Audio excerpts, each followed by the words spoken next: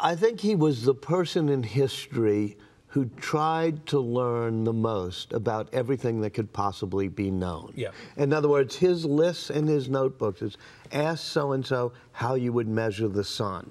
You know, ask so-and-so how they walk on ice in Flanders. You know, Right. What does the tongue of a woodpecker look like? Whoa, I mean, who wakes up one morning and is curious about the tongue of Leonardo? Yeah. And I think it helps him see patterns across nature. It enriches his life, and there's just nothing he's not. I mean, he wants to figure out how to square the circle, the ancient mathematical problem, but he's also like, how would you divert the Arno River, you know, make Florence a seaport?